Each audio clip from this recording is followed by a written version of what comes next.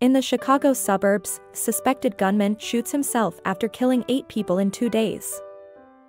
After a run-in with police in Texas, a guy who is accused of shooting and murdering 8 people in a suburban Chicago neighborhood shot and killed himself.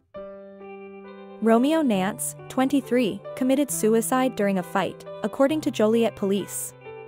The 23-year-old was discovered by U.S. Marshals close to Natalia.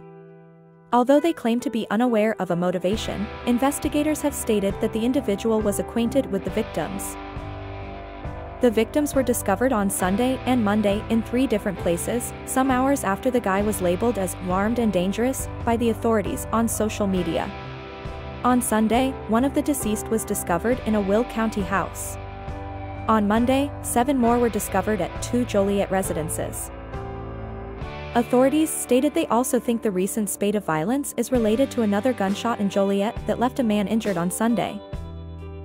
Joliet Police Chief William Evans said, "I've been a policeman 29 years, and this is probably the worst crime scene I've ever been associated with."